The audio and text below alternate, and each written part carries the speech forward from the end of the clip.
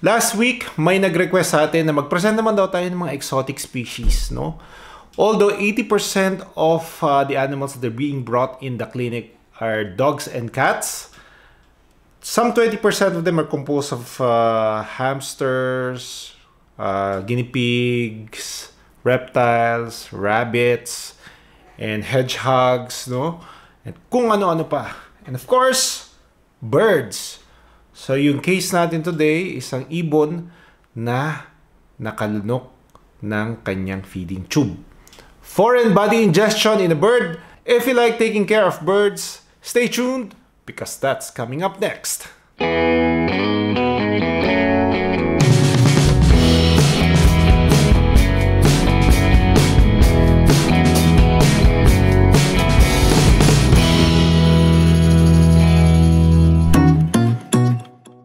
Welcome back, guys. If you just tuned in, my name is Doc Forceps. I'm an animal doctor, and every week we post videos of topics and tips on how to better take care of your fur babies. But this time, yun namang feathery friends ang topic natin ngayon. So may nagdala sa atin ng ibon. It's actually a 3-month-old blue gold macaw o mako. Sabi nga ng boss ko dati, mako. Ang suspecha niya, nakalunok daw ito. O nalunod daw nito yung feeding tube na ginagamit nila sa pagpapakain sa kanya. They're very worried. It just so happens na yung dinala nila ay gabi na. Gabi na, pasarado na kami and maabutan tayo ng curfew and COVID times. And ayaw naman nilang iwanan yung bird doon sa atin because they're kind of scared, no, of what will happen or baka ilabas naman daw nila. So ibabalik na lang daw nila tomorrow morning. And the following day, first thing in the morning, naando na nga sila because yung ibon daw nila hindi na kumakain, nagsuka na ng suka. So lahat ng mga pagkain na binibigay sa kanya, sinusuka na niya. So ano nangyari po dito sa bird natin? So accidentally naswallow niya yung host ng syringe. Okay. Ano to? Chinutube feed nyo? Yes. Gaano kadalas nyo po pinapakain? So 3 to 4 times a day. And then kailan nyo po napansin yung yung tube na nawala? Yes. Yesterday afternoon yung last na pakain. Doon na hindi na niya niluwa yung tube. Ayun. Alright. So kahapon dinala siya dito na pag-paid pa natin, ano? Yes. But you were closing and then lumubog na rin yung tube. So sabi ko bumalik sila today and think about whether they want to have it removed, no? So hey, it's you. Yes, we're talking about you. We're talking about you. Okay. So yeah, sir. Surgical removal. We will remove it surgically. Aware naman tayo sa risk involved. The recovery of the foreign body is easy, but the recovery of the animal, yun yung questionable, ha? So sana kayanin niya po, no?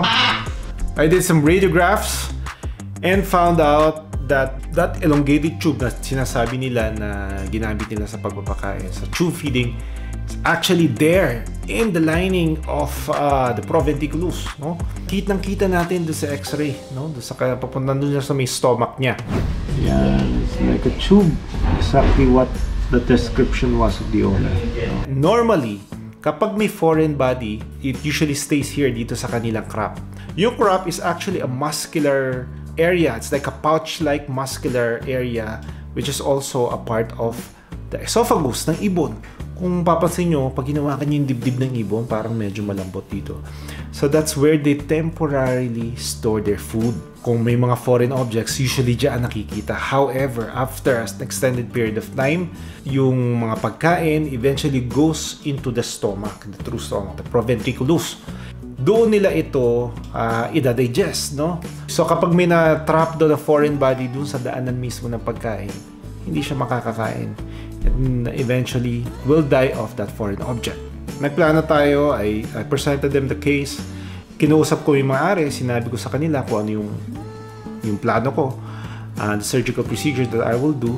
Pwede mong kuhanin ng mga yan using a long forceps from the mouth, kukuhanin palabas, no?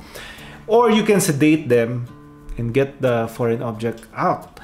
However, kapag yung foreign object pumunta na sa mas mababang parte ng kanyang gastrointestinal tract, it will be more difficult and challenging for the veterinarian. There are two ways to actually get it from the crop. Ingluviotomy, you incise the crop and then get it from there, or doon ka mismo sa abdomen, dito sa abdomen maghihiwa at doon mo kukuhanin, no? Yung pangalawa is a little bit more invasive, riskier, and yung healing time or yung downtime is longer. But since ito na yung case natin, wala na tayong option but to go through the abdomen, through the proventriculus.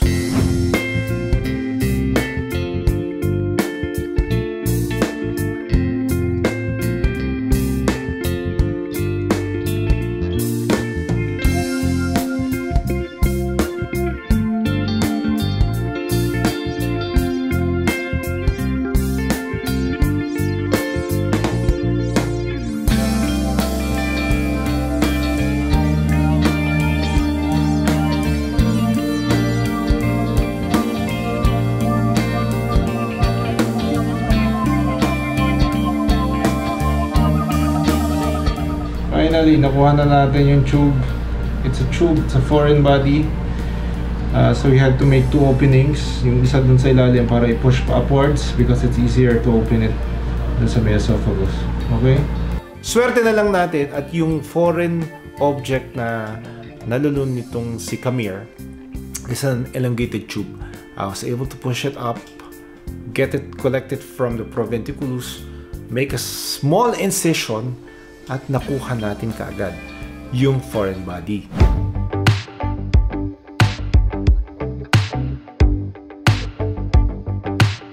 Medyo mahaba yung nakuha natin na tube, no? It's a silicone tube that yung feeders usually put on the tip of the syringes at ayun yung ginagamit nila para to imitate yung nanay na ibon sa pagbigay ng pagkain sa kanya. Young birds are usually reared by hand feeding. Kung masyado pa silang bata, nakaasa talaga sila sa tao para mabuhay, para sila makakain, no? Ang foreign body ingestion is actually very common among young birds. In fact, the last 3 or 4 months, may 4 na cases ako na foreign object recovery from young birds, no? Kasi nga, yun yung ginagamit nila. Kung hindi marunong masyado yung nagpapakain, nakalulunok pati nung ibon yung feeding tube. As they grow older, they become more aggressive in getting the food, no? So nalulunok nila, and minsan hindi na natin mahabol yung foreign body na yon, yung tube na yon, papunta doon sa kanyang crop, no? So they usually go to the vet to have it removed.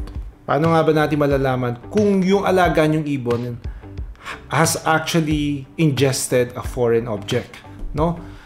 Common yan sa mga batang ibon, no? Pwede rin yan mangyari sa adult birds. Usually, yung mga shiny objects, yung kinukuha nila, yung mga wires, yung mga screws and bolts, kasi ito yung mga makikinang.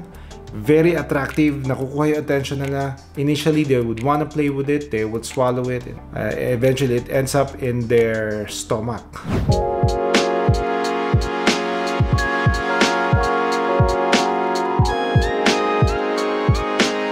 Ano nga ba yung signs na ang yung birds, yung alagang ibon ay may foreign body or may foreign object na nalunod?